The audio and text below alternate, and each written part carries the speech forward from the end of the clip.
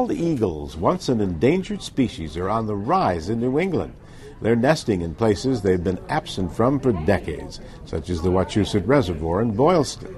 Worcester News Tonight's Melissa Tupin went on an eagle cruise today and joins us with what she saw. Melissa.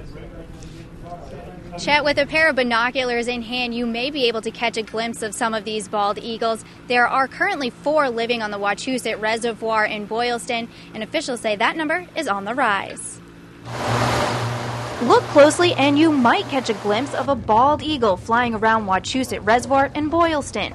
20 years ago, you wouldn't have been so lucky. The national bird was on the endangered species list. But the eagle's return to the Bay State is no accident. We thought we'd jumpstart that comeback by introducing young birds into their former range here in Massachusetts. Bill Davis of the state's Division of Fisheries and Wildlife was part of a team bringing more than 40 eaglets to habitats around the state. They were released once they were able to fly. That was nearly 25 years ago.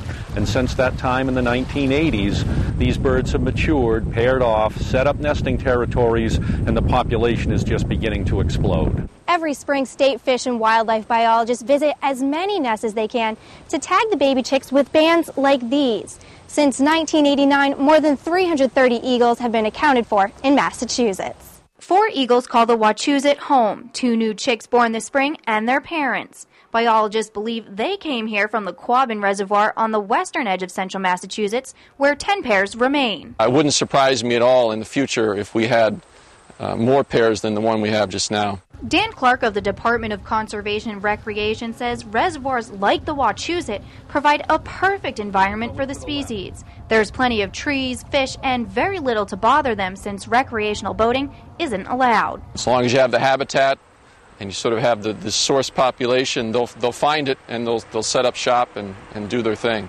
Davis says the future for the eagles is looking bright. They were taken off the federal endangered species list back in 2007, and he's hopeful they'll be removed from the Massachusetts list soon. Until then, he'll keep counting and watching.